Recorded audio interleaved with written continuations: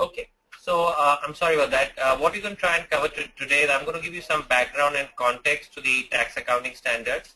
As some of you may know, I was on the Ministry of Finance committee, which kind of helped in formulating the tax accounting standards. So I'll share with you the approach that the committee has taken on this, share some of the final recommendations, then talk about significant impact areas, and we've categorized them for each kind of area of the balance sheet in a way. So we talk about that, and then I'll summarize my thoughts at the end.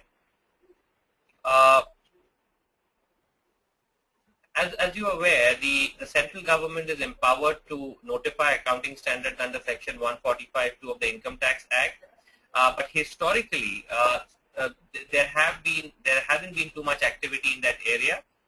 Only 2 accounting standards were notified, one a generic one on accounting policies and the other one on extraordinary items and events occurring after the balance sheet date. So effectively there hasn't been too much done in that area, and because of that there has been a lot of uncertainty and litigation in different areas relating to accounting and taxation. So, for example, many companies have followed the completed contract method for revenue recognition, and they've kind of said that, look, if that's permissible for accounting, that's equally permissible for tax purposes as well. And courts have held that look, if something is relevant for accounting, unless there is a specific provision in the Act, that is perhaps acceptable for tax purposes as well. There have been various other areas of litigation. So, for example, provision for claims. Companies have rightly kind of provided for these claims in accordance with the accounting standards, but the tax department has often kind of argued that, look, these are contingent items, and therefore cannot be claimed, even though under the accounting standards they are rightfully charged to the profit and loss account. So there have been various areas where such a litigation kind of continues. In many areas. The other relevant point is the transition to the IFRS converged standards in India, or Ind AS. There was a lot of concern to say, if you move to Ind AS in India, what will happen to taxation? So Ind AS has many provisions which require unrealized gains to be recognized on a mark-to-market basis and unrealized losses to be recognized as well. And there are many areas of notional kind of accounting. And the concern really was that, look, would companies have to bear the consequences of such notional accounting, from a tax perspective as well. A very simple example is mark-to-market on derivatives. Mark-to-market on derivatives, both gains and losses, would be recognized in profits as per the Ind AS standards. And in the absence of any guidance, potentially these could also be subject to taxation on an unrealized basis, i.e., a company could be called upon to pay taxes on unrealized gains, which perhaps may not be appropriate. With this background, the CBDT constituted a committee. The terms of reference of the committee were to suggest accounting standards which could be notified, which are in harmony with the Act. Think through the MAT issues that will come up on transition to Ind AS, and also suggest any amendments that may be required to the Act for a smooth transition to Ind AS. The approach that the committee took is to look at each individual accounting standard issued by the Institute. As you are aware, 31 accounting standards have been issued by the Institute, and finally the committee decided to issue tax accounting standards on 14 areas out of these 31 areas. The reason 14 and not all of 31 is because some of the accounting standards, again, as we are aware, relate only to disclosure. So, for example, if you take earnings per share or you take segment disclosure, that's not quite relevant from a computation of tax perspective. Similarly, there are areas like amalgamations and mergers where there is specific guidance in the Act, and therefore there is no need to issue a separate tax accounting standard. Consolidation is another area which is not relevant, because in India, taxes are paid on a legal entity basis and not on the basis of consolidated financials or consolidated tax returns. Lastly, there are some accounting standards which are issued by the Institute in the area of financial instrument, which have not been notified, and therefore they are not mandatorily applicable. Because of that, not many companies follow it. Some companies follow it, and therefore it was felt that, that this is not the appropriate time to issue the tax accounting standards in this area. However, on this particular item on financial instrument, whatever is the issues that we saw in practice, especially in the area of derivatives and hedge accounting, those are areas which have been covered in the other tax accounting standard, even though a separate tax accounting standard on financial instruments has not been issued. The committee also felt that there were other areas where tax accounting standards should be issued, but cannot be issued right now because guidance from the institute is not in the form of accounting standard, but in the form of guidance notes. So one example is share-based payment or stock options. As again, some of you may be aware, there's a lot of litigation between companies and the department on whether stock option cost which is charged to the profit and loss account is a deductible item or not. And there are many similar kind of instances around revenue recognition by real estate developers, build, operate, transfer agreements, which are called service concession agreements, and in the oil and gas exploration side. The reason why the committee was constrained in issuing standards in this area is because the terms of reference were to take the existing accounting standards and issue equivalent tax accounting standards. So because the institute itself has not issued accounting standards in these 4 areas, tax accounting standards could not be issued. Having said that, I think it is acknowledged that if we need to have a more comprehensive framework in this area, we will need tax accounting standards on these kind of critical areas and similar other areas as well. In terms of recommendations, because the intention was to provide a basis for computation of income, the tax accounting standards take the institute standards as a base, but make amendments and modifications to make it make them harmonious with the provisions of the Income Tax Act, and therefore there are differences between the TAS and the AS. But one thing I want to share with this group is that the intention was to maintain the base as the Indian accounting standard. So we try to retain that as much as possible. Again, because the intention is computation of income, we've tried to give as much specific guidance as possible, and you'll see that in some of the changes which have been made to the accounting standards. Again, it was felt that it's not fair that the same transaction is offered for tax in different ways by 2 companies, just based on different accounting treatment which is followed by them. And therefore, as far as possible, alternatives have been eliminated. A very good example of this is revenue recognition, where a completed contract method of revenue recognition was permitted in certain circumstances earlier, but that has been eliminated by the tax accounting standard, again with the view that as long as you have the same transaction, it should be offered for tax in a similar manner. The one concern that we dealt with while formulating the recommendation is that we do not expect companies to maintain separate books of accounts. And there will be no separate financial statements prepared in accordance with the TAS. But what is important, even just like we do it today, is to maintain records which would reconcile the profits as per the books with profits as per the tax accounting standards. So that the records have to be maintained, but you don't need to maintain separate books or separate financial statements. The TAS apply to all taxpayers. While we have attempted to make sure that the TAS are in conformity with the Act, it is possible that there could be future amendments to the Act which make the TAS inconsistent with the Act. And while there will likely be a mechanism for making changes to the TAS in the future, the TAS specifically provide that where there is a conflict between the Act and the TAS, the provisions of the Act will prevail.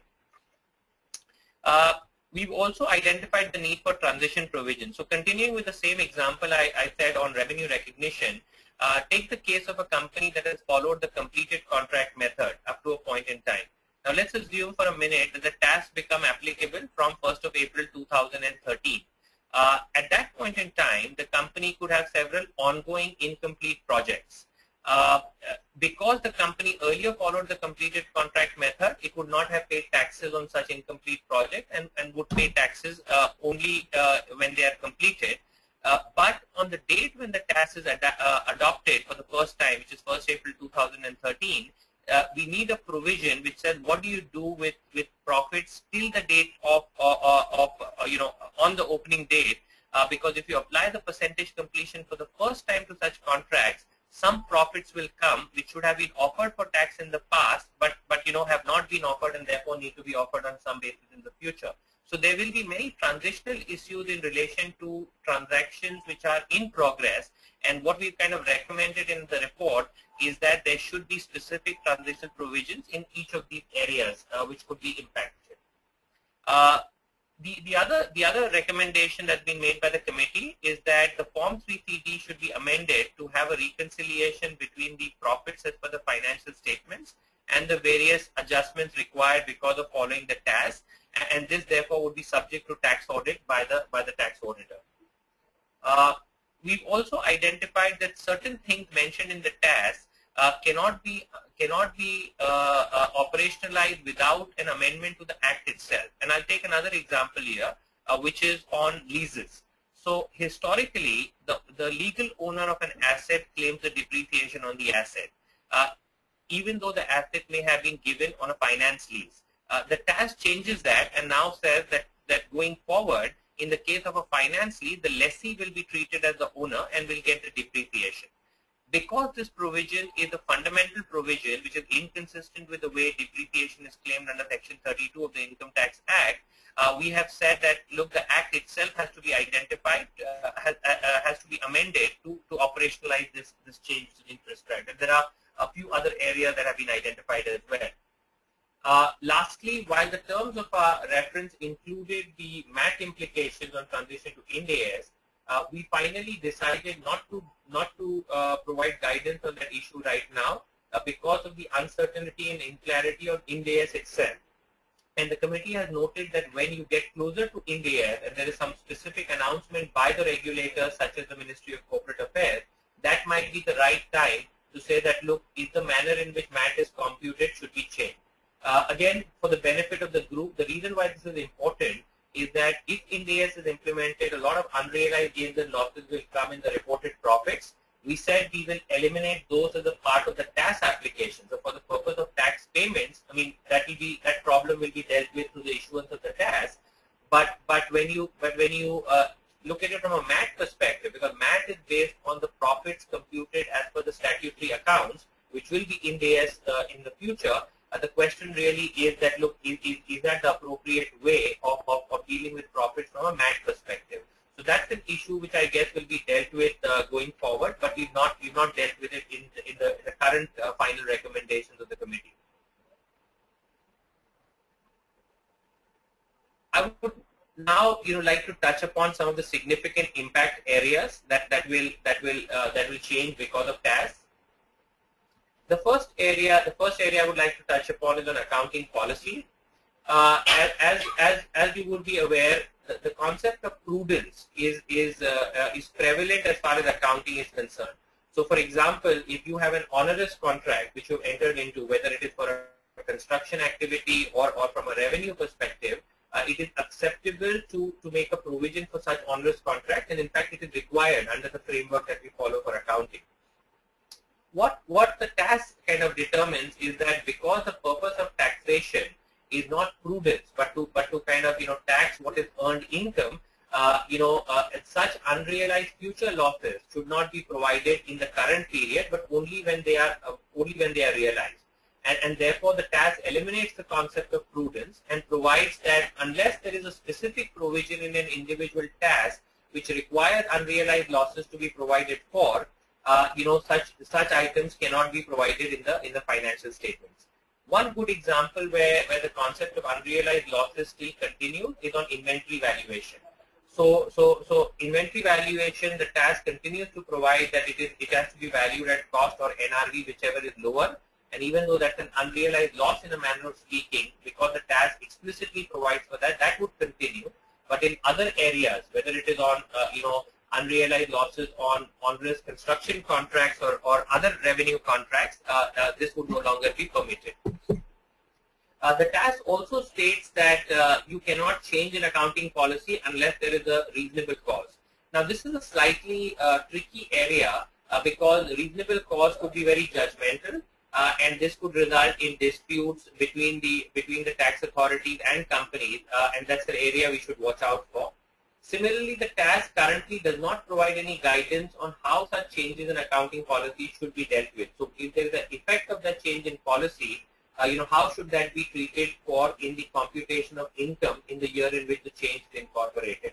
I mean, logically, any such change or the impact of the change should be adjusted in the current year profits, but that's not explicitly stated in the tax right now. On inventories, like I said, the basic principle remains the same, but a couple of areas I would like to highlight. One is, when assessee has a capital asset which it converts into stock in trade, there is a gain which arises at that point in time. But the way the tax is worded right now, it is not clear that such kind of revised value, which is the market value on the date of conversion, whether that would now become the cost of the inventory going forward. Now, this is logical and that should happen, but it's not explicit in the tax because the tax is based on the cost principle and not on the principle of any fair value on the date of conversion. Similarly, the tax clarified that if you change the policy, then the opening stock at the beginning of the year should continue to be valued on the same basis that you followed for the last year's closing. And this again is intended to prevent any leakage in revenue if the assessee says that, look, because I changed the policy for closing stock, I changed the policy for my opening stock as well, and therefore the difference between the opening stock of the current year for the new policy and the closing stock for the old policy gets lost from a taxation perspective. There were some disputes in this area, but that's now being effectively dealt with by a specific and explicit provision in the tax. On events occurring after the end of the previous year, the tax says that if there is something which requires an adjustment, and this is what we normally call post-balance sheets adjusting events, the tax said that, look, if something requires an adjustment till the date of approval of the financial statement by the board or the approving authority, you can make that adjustment, which is the same thing that we do for the financial statements under the Companies Act. But it does not allow you to make any adjustments for events that may happen after the approval of the accounts by the approving authority and till the date the return of income is filed. Now, this could be a change because in many instances, companies do make changes for events that happen before the filing of the return of income, but after the accounts have been approved by the board, etc. And this could be done by filing revised financial statements for the purpose of tax returns, etc. So again, an area that we should watch out for in terms of what the practical implications in this area are.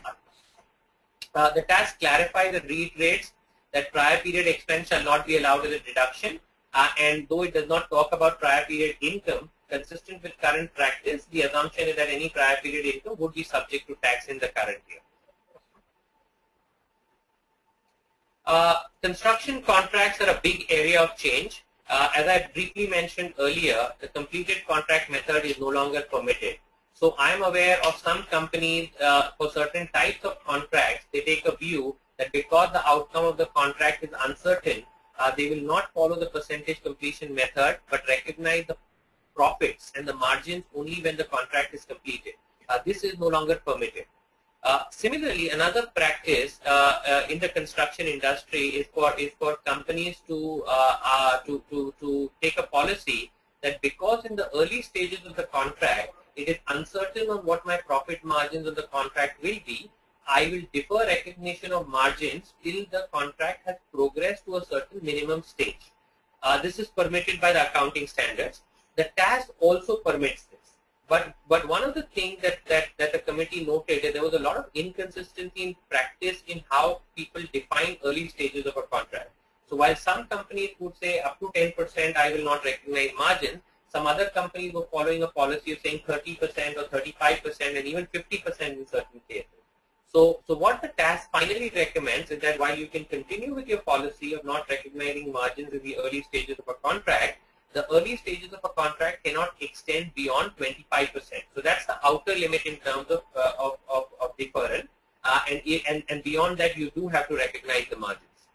We talked about expected losses on lost contracts and how such future contracts cannot be provided for. The other area is on incidental income. It is an accepted principle in the construction industry that incidental income, due to deployment of funds or sale of surplus assets, etc., is reduced from the construction from the total contract cost. The task now said this is not acceptable. Cost and revenue should be treated separately, and therefore you cannot make such adjustment. By analogy, what this means is that any such income which arises would need to be offered for tax on its own independent basis without linking it as an adjustment to the contract cost. Another area which I think is a fairly important area and where practice will evolve is on non-recognition of revenue due to uncertainty in collection. I'll give you an example. Let's say a company is doing a contract for a customer.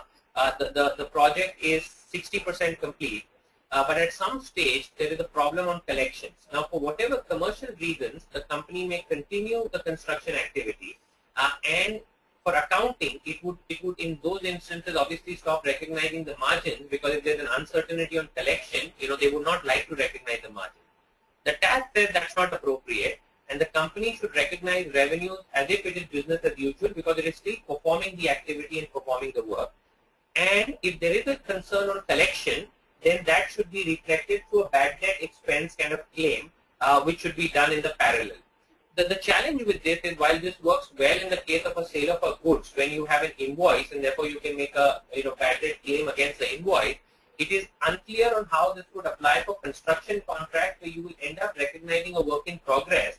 You may not even have billed the customer. So it's not clear on how you will claim a bad debt expense in situations such as these. This is an area which, like I said, where it will be interesting to see what the final task says and how this is incorporated. Lastly, as far as real estate developers are concerned, as you may know, there is a separate guidance note which deals with revenue recognition by real estate developers from an accounting perspective. No task has been issued in that area, like I mentioned at the beginning of my presentation, and therefore there will probably continue to be diversity of practice in this area.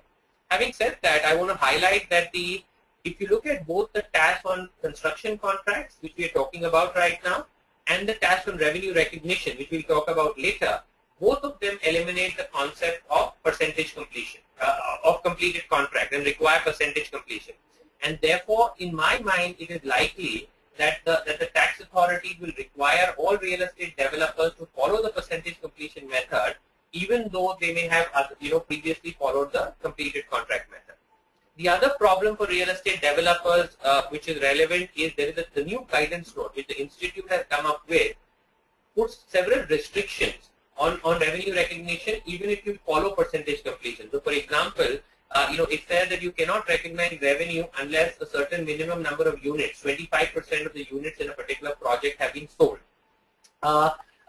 Because the tax does not have similar provisions as far as percentage completion is concerned, it is possible that the tax authorities may claim that the company should follow the tax on revenue recognition or the tax on construction contract, even though for accounting purposes it may have deferred the revenue correctly following the guidance note which the institute has prescribed for real estate developers. So I think it's an important area. I know many of our clients have commented on this issue when they've given the feedback on the task, but an area that you should watch out for.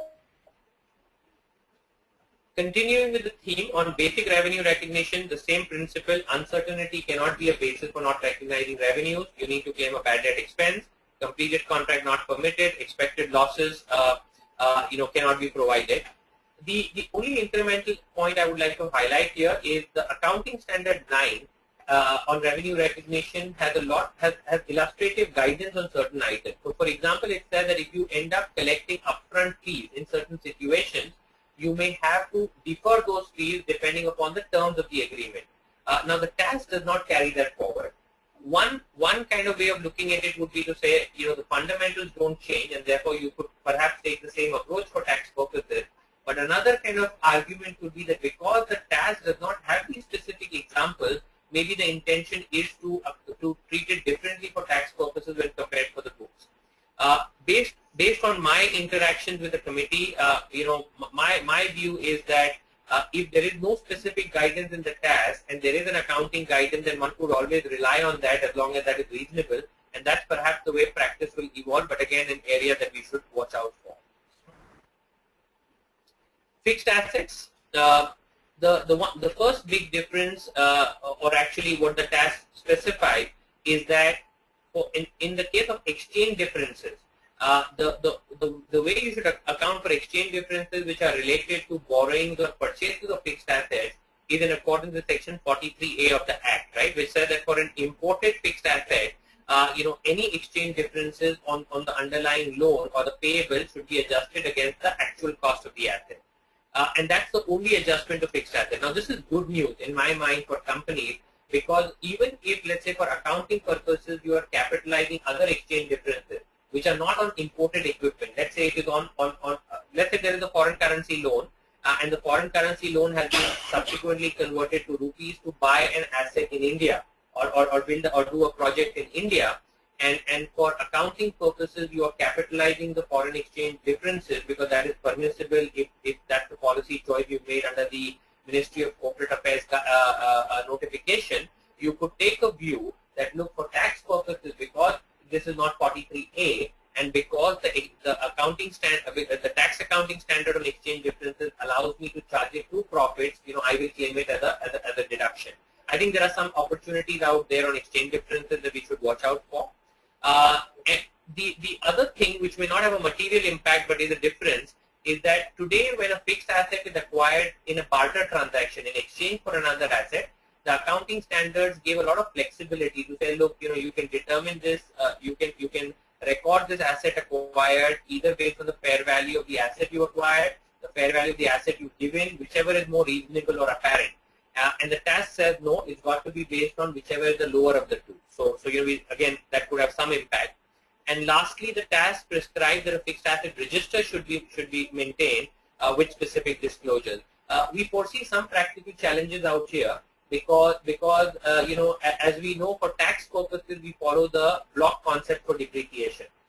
And how this block concept then correlates to specific disclosures for individual assets in the fixed asset register is currently unclear. Again, I know many companies have commented on this as a part of the feedback process on the task. Foreign exchange. I talked about the point that all exchange differences will go to the profit and loss account unless they relate to fixed assets which are imported and therefore are covered by 43A. So big relief there. On the other hand, there's a little bit of practical irritant, because unlike the accounting standards which say that, look, if you have a foreign currency transaction, you could translate that based on average rates for the month or for a week, the task does not allow that. Now, again, I'm not sure what practical benefit this gives to the tax authorities, perhaps none, but from a practical perspective, this could be a problem for companies, because if the ERP systems are designed to capture average rates, now suddenly you'll have to worry about daily rates with, like I said, no meaningful or material impact on anything. So, I think this is not a good provision. The next one is very interesting. So take the case of a bank, for example, and I'm just picking on a bank as an example. It could apply to anybody else. And a bank has a branch overseas. The way from an accounting perspective this is dealt with today is the bank determines whether the overseas branch is an integral branch where management and operations are controlled directly from India, or whether it is a non-integral branch, i.e. there is an independent management team, independent sources of funding, and the branch is in a way managed autonomously. If it is an integral branch, when the results of the branch are translated, all gains on the due to the translation, gains or losses, are taken to the profit and loss account. While if it's a non-integral branch, all gains and losses are not taken to P&L, but are taken to the reserves and are not again moved to the P&L until there's an actual repatriation of funds in the future. What the tax does is it says there's no difference from an Income Tax Act perspective between integral and non-integral branches, and therefore even for non-integral branches, any gains or losses that arise should be taken to the profits of that particular year. Now this can be very material. So for example, for a very large public sector bank, if you look at their last year's translation kind of adjustment for non-integral operation, it is around 1,800 crore rupees, right? So it can be a very material this thing, and each individual company would need to look at this in terms of how it impacts them. Another small amendment relates to foreign currency option contracts. today the way the accounting standard is worded, it is not clear whether it applies to foreign currency option contracts as well, or it is only for forward exchange contracts, the way we understand that. Right? And what the tax says is that, look, if you have a foreign currency option contract, suppose let's say a debtor. So you have a debtor in the balance sheet, and you have a foreign currency option to sell dollars. Just 1 second.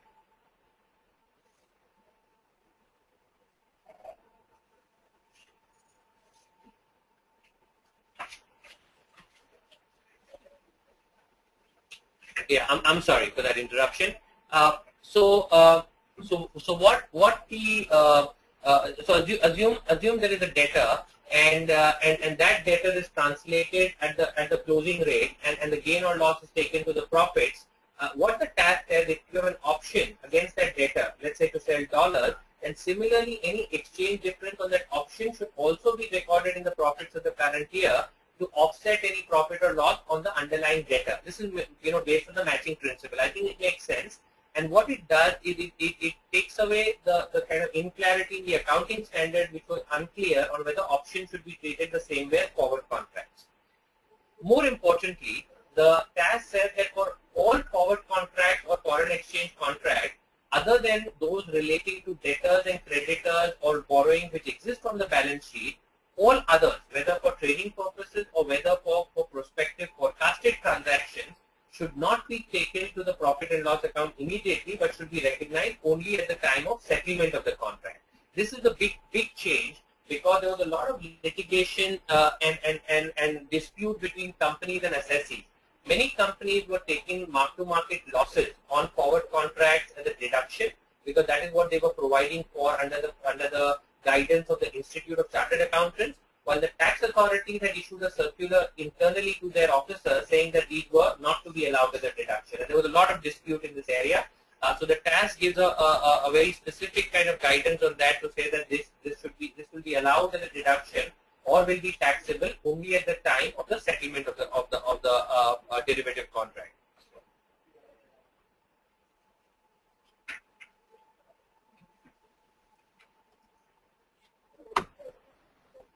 Okay. Moving on to government grants, the accounting standard currently says that if a grant is against a non-depreciable asset, for example land, or the grant is in the nature of a promoter contribution by the government, then a company can take this directly to the reserves as a capital reserve.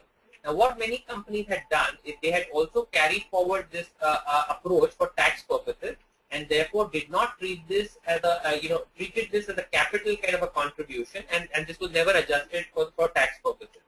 Now, what the tax says is that if a grant is coming, it is for a particular purpose. Either it is for the purpose of a particular asset, in which case you record it as a reduction from the actual cost of the asset, from the block of the asset, or it is for operating in a particular backward area, in which case you take it to income over the period for which you have to fulfill the conditions relating to the grant, or if it is for a non-depreciable asset such as land, you again take it to the income over a period, again related to the conditions which may be applicable for that particular grant.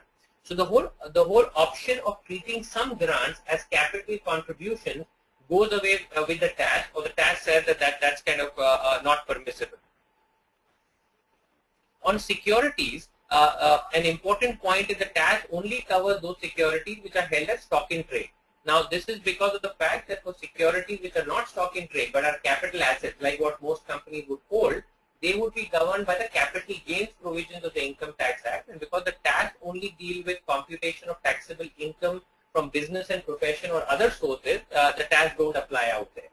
But assume that that there is stock in trade. The tax makes in my mind, two important kind of changes.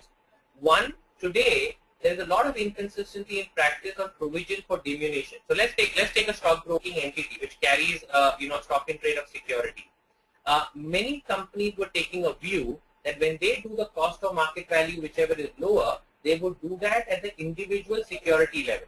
So let's say you had share A, where the cost was 100 and the market value was 90, you would provide for that loss of 10. But if you had share B, where the cost was 100 and the market value was 110, you would not record any gain, because it's cost or NRV, whichever is lower. The task now said that you got to do this provisioning exercise on the basis of categories, and they've identified 4 categories. One is shares, second is debt security, third is convertible securities, and fourth is any other security. So in my example, if you take A and B together, which are both shares, you will say that, look, the cost is 200, which is 100 plus 100. The market value is also 200, which is 90 plus 110, and therefore there is no diminution to be recorded as compared to the previous practice where 10 rupees of diminution would be recorded by the company. So this is a change that has been brought about, and which may impact companies which have stock of securities and follow an individual security basis. And similarly, to prevent misuse, the task says that you cannot make a provision for unlisted security because there is no way of determining the fair value. And similarly, if you have securities which are illiquid, which are traded infrequently on stock exchanges, then once again you probably don't have a basis of marking it down. And in those instances, the loss will only be allowed at the time when they are sold. So this again could be a change for some companies or some entities.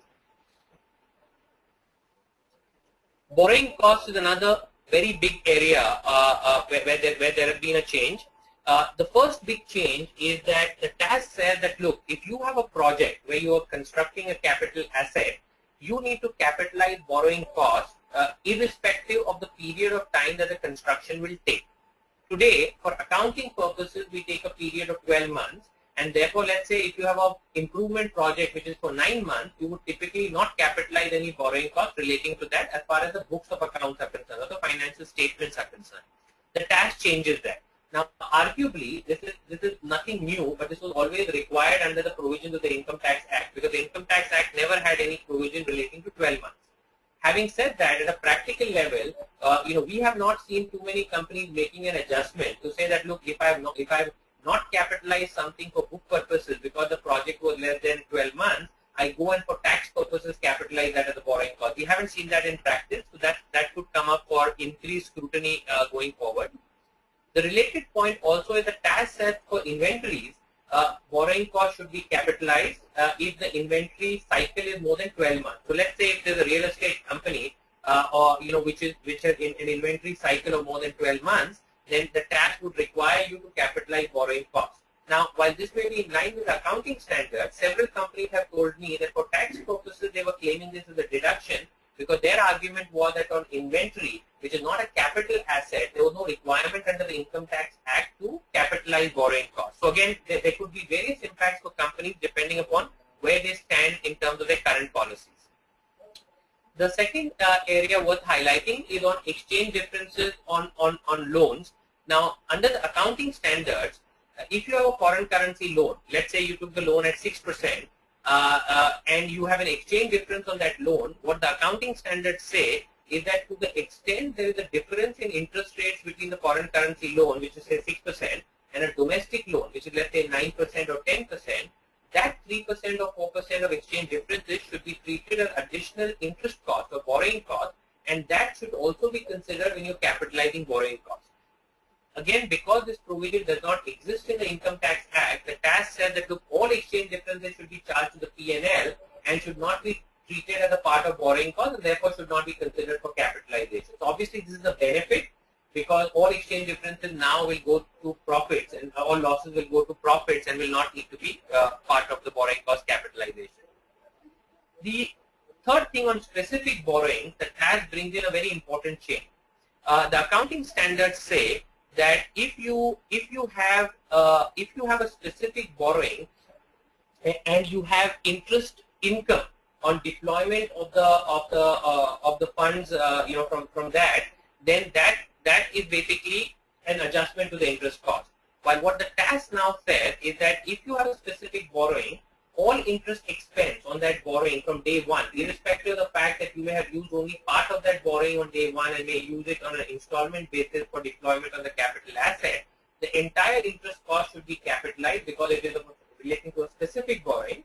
On the other hand, for the undeployed funds, if you are earning interest income, that should be treated like any other income and offered for taxes. So this is a big area of change again for many companies.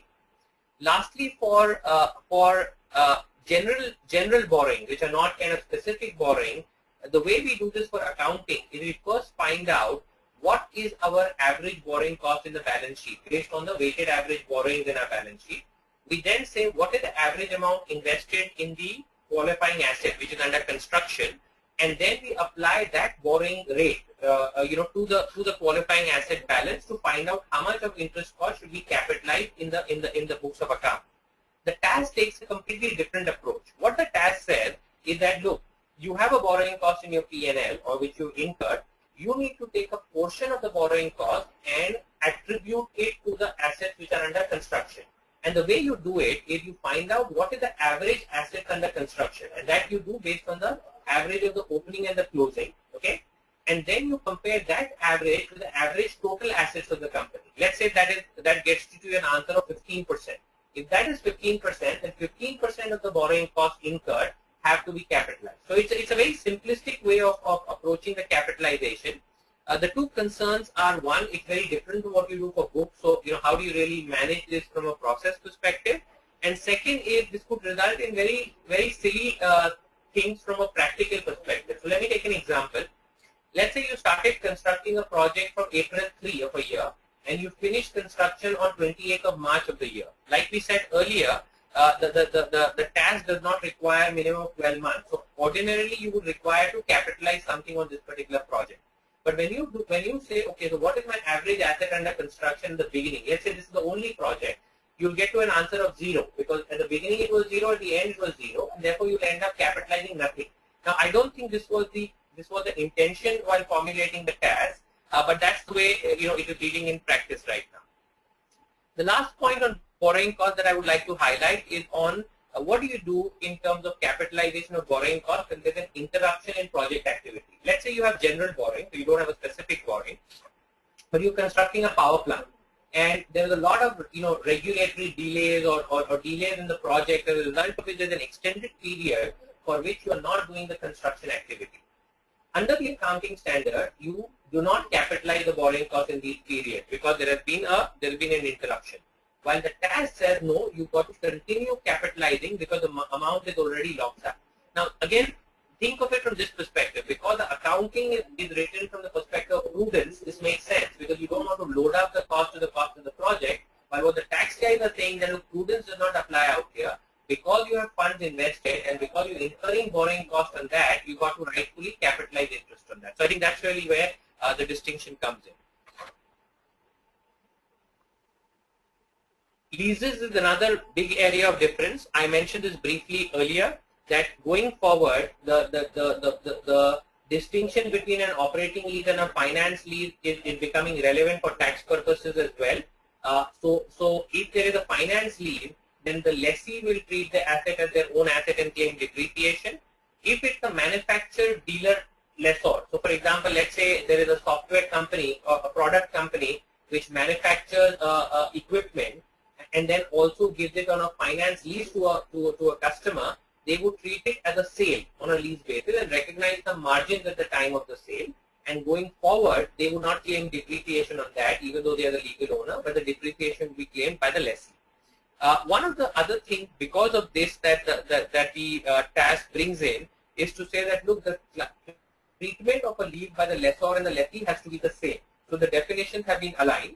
And also there is a requirement of a joint confirmation. At the time of filing of the tax return, there has to be a joint confirmation between the lessor and the lessee to say, okay, this is a finance lease or this is an operating lease. And if it is a finance lease, then the lessee will claim the depreciation and not the lessor. So that's an important kind of a change and a requirement. One point I would like to highlight to the group is that while the basic things on lease have been clarified in the TAS, there are a lot of other provisions in the Income Tax Act. Let's say, for example, TDS. There are TDS provisions on leases, right? Now, going forward in the case of a finance lease, it will not be treated as if there is a lease payment, but the lessee, let's say, let's look at it from the lessee's perspective. Every lease payment that the lessee makes will be broken up into a repayment of principal, which is a kind of borrowing, and an interest cost, right? Now, as you know, the TDS provisions on interest are different from the TDS provisions on leases. So I think some of those consequential changes also would need to be incorporated, which is something that we've not, the TAS does not deal with right now. The other thing that the TAS says is for a finance lease, because the whole idea was to give very specific guidance, unlike the accounting standards which gives indicators of when a lease is a finance lease.